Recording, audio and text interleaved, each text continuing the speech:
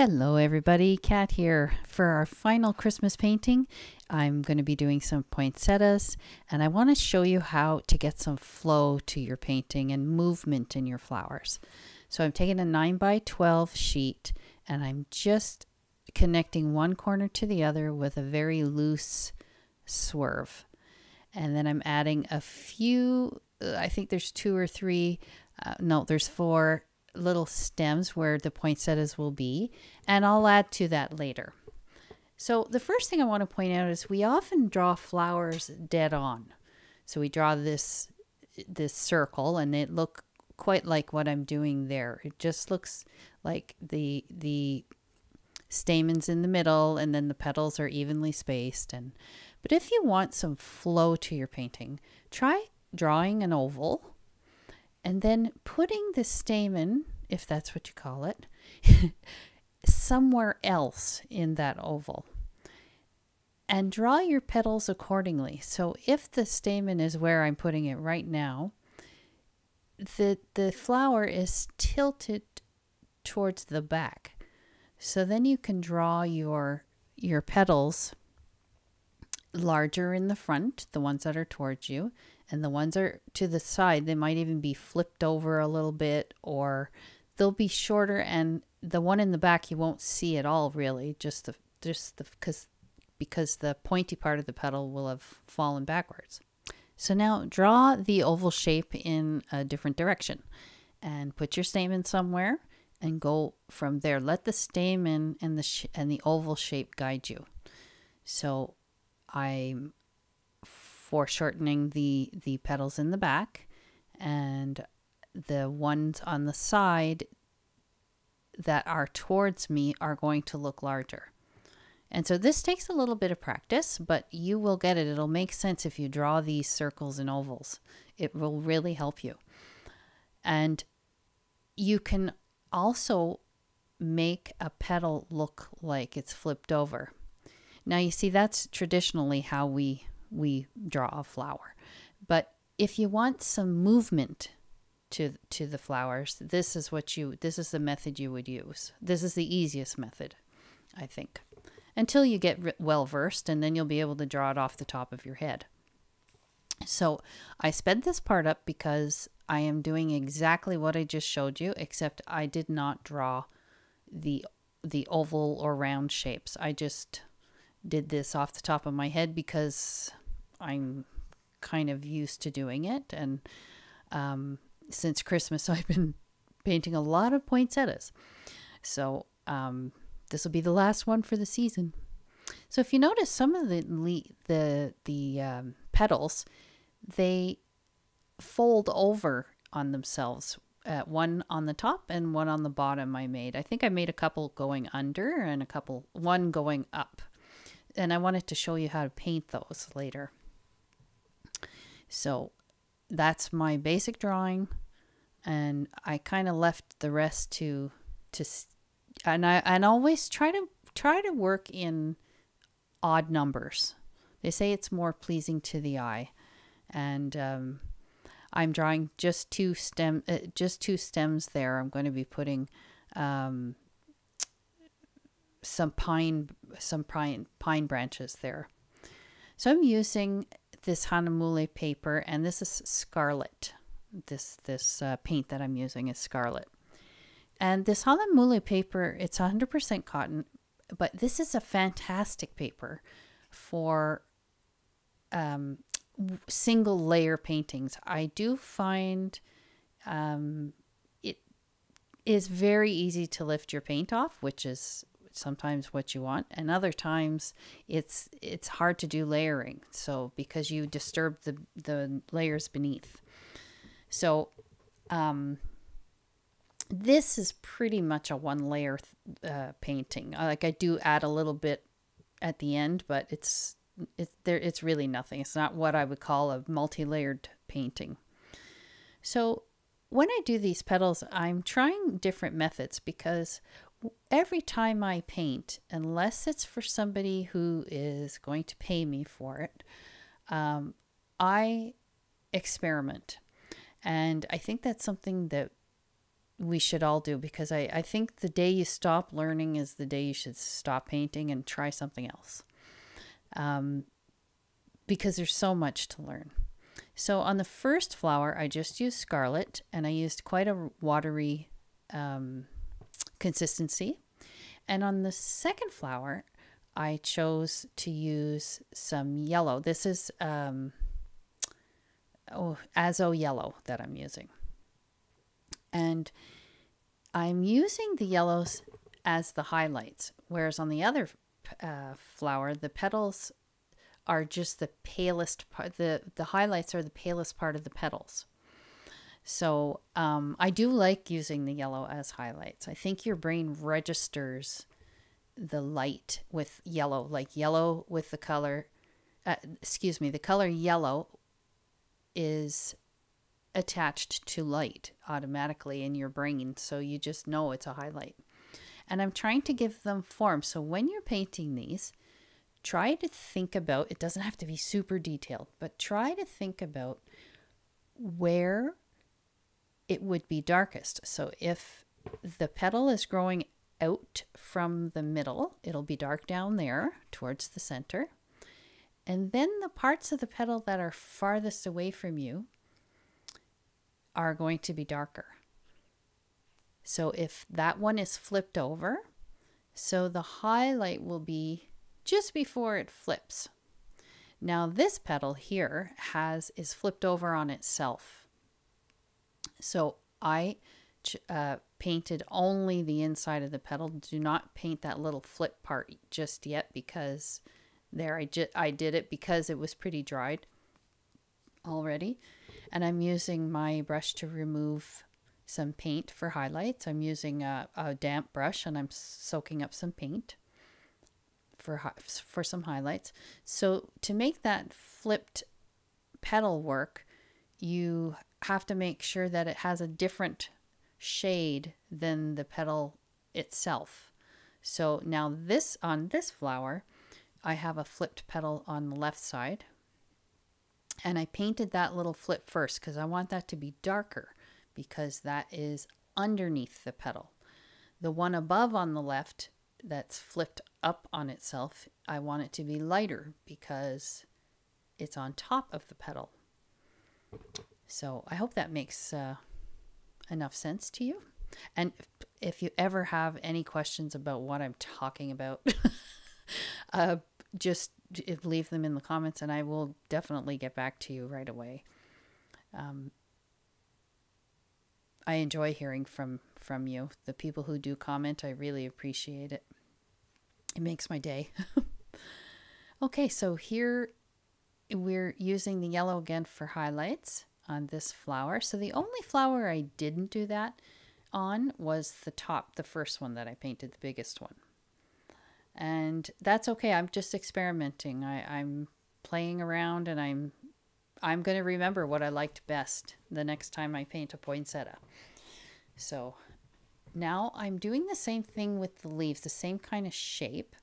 So I'm using I used a blue and my yellow to make a green. So it's kind of on the cooler side. It's more blue in it than yellow. And then I used a sap green, which is kind of a yellowy green. It's a bit warmer. So, and I'm alternating between the two colors as I do these leaves. And I'm just tucking them under a few petals. I don't want to overdo it, because this is a video that I'm making, and so it can take quite a long time to complete a painting, a nice painting, you know. So I try not to overdo the detail on it. So I added a little bit for darkness right where the leaves are growing out from underneath the petals, and that is indigo that I added. So here with some raw sienna, I am painting the little, I don't know what it's supposed to be, maybe a little branch, and this is what's going to give your painting like a little flow. Everything's going to have a nice curve to it. And sometimes this will get you started when you're really stuck and you don't know what to do, and you have this empty piece of paper in front of you and you just want to paint, just try that. Draw a curvy line from one end to the other and then build upon that. And see if that helps you your block.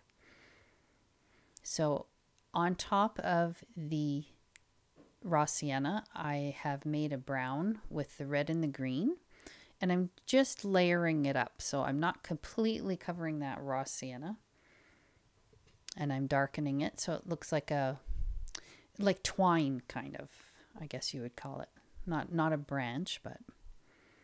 And these are green. These are a bit of the brown with some green, and so it looks more, I guess, more natural.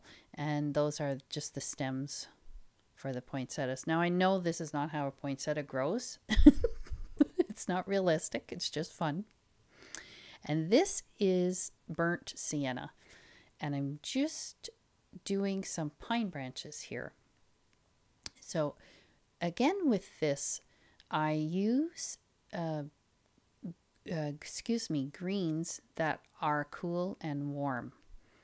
And with this branch here, I'm using a bit of water on my brush and I'm dabbing it up to expose more of that raw sienna. And it's going to take on a rounded shape. Yeah, this is my cool green. So I alternate when I do pine leaves or pine branches. I try to alternate the greens to make them look interesting. So right here, the worst thing you can do when you're doing a pine leaf is do something uniform, like equal distance between each stroke. So what I do often, it sounds funny, like here I'm using a warm green on this second branch. So I go 1, 2, 3 in one direction, 4, 5 in another. And then I count 1, 2, and then 1, 2, 3. And I go back and forth, kind of zigzag them, as you can see I'm doing right there. And I layer up my colors. So I start light and then I go darker. And right in the middle here, I'm adding some light green. It's the light watery sap. And it's just going to give it a bit of denseness. It's just going to make the branch look more full. And I just keep adding my darks as I go along, and it's a bit of a it's long for me to do it. I tend to take a lot of time to do these, and there you have it. They look nice and full now, and you can still see the little woody area in the middle, which I like. And they're all different kind of pine branches though, so feel free to do whatever you like to do. Now for the center, I'm using indigo and I'm using some green so that it's dark, dark, dark. And I'm going to do the centers of the poinsettias. I wonder, do we say poinsettias or poinsettias? Because for my whole life I've called them poinsettias. And I don't know if I've been saying it wrong my whole life. Someone let me know if you know, if you know the rules. Now, of course, I paused and forgot to turn my camera back on. So I decided to add another pine branch, and I painted some berries. So basically what I did was I just painted red circles that are quite close to each other. And then I mixed a tiny bit, and I mean a smidge, of the indigo into the red to do the shading so that they look round. So you would just go around the edges and underneath, and you would decide where you want the light to be, and that would be the lightest part of your berry. And now I'm giving some form to all the petals. So in the center, I'm just making them a bit darker.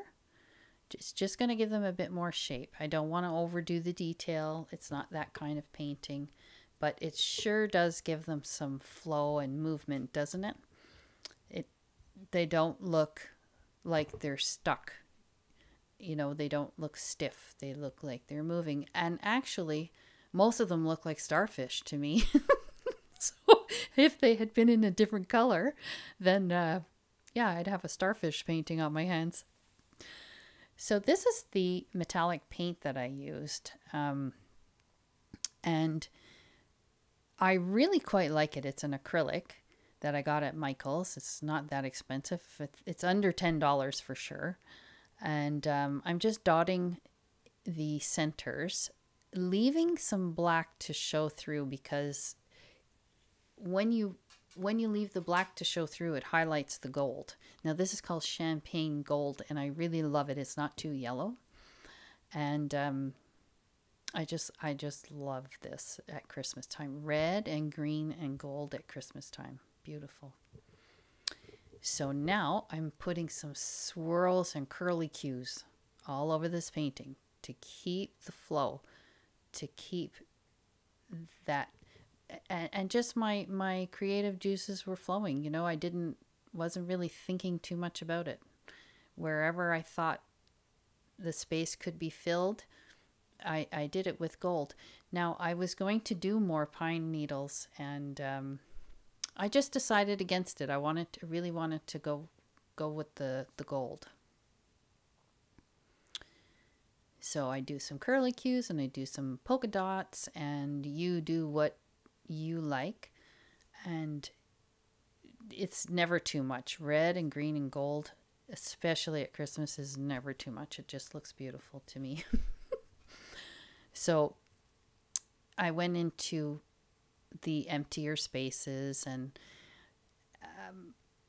you know, if I didn't like how something was starting out, I'd change it. You know, if I started out with polka dots and I didn't like how it was looking, then I changed it. And it looks festive and it looks fun, and I don't know, it just came from my I wouldn't say, my gut, I guess. I hadn't planned this out very much, so I just wanted to share one last painting with you guys before Christmas. And I know it's late. It's Christmas Eve today. So I just hope somebody has time to have a peek.